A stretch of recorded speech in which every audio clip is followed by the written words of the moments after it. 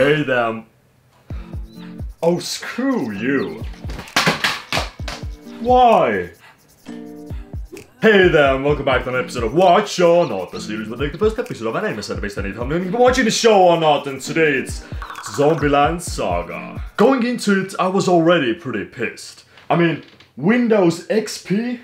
What are we even doing here? Okay, but jokes aside, it didn't leave the best first impression for me because I'm not that big a fan of cute girls doing cute things. And the show combines another thing that I'm not really a big fan of, which is zombies, because also they've been really overdone. I had already all kinds of different ideas going through my mind, how the zombies are going to appear, and it was all just so cliche. So when this happened, it came to me as a complete shock. Now, you have something that subverts your expectations, and then you have something like this that completely explodes your expectations all over the place. The intro here, the opening, the music, it was so well executed. And I really don't want to spoil what happens to her because it's pretty fun. But either way, something happens to her and then she wakes up in an abandoned building or something, with zombies being everywhere. But you can't see it because it's too damn dark. The thing is, going into it, I didn't know anything much about it. I just knew that it had zombies because it's in the freaking name. I didn't know this was an idol anime,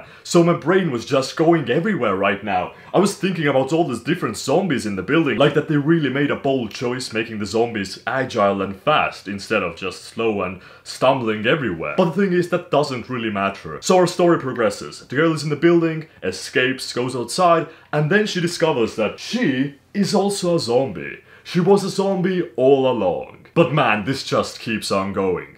So we find out that this guy actually made her, or I mean fixed her up after her accident. And it turns out that he actually has other girls, the zombies that we saw before, also in the building. And he's trying to create idols out of the zombies. I have absolutely nothing to comment about the story. I have never seen anything similar to this before. But the thing is that the first half was so intense. Things just happening one after another, all kinds of discoveries going on. And now the second half is focused on idols. So that was a bit of a red flag for me, since I'm not that interested in that kind of a genre or type of anime. And honestly, it didn't seem that special, because the guy just puts makeup on the zombies to make them look like idols, and then they have to perform. So I was really in between if I should watch it or not.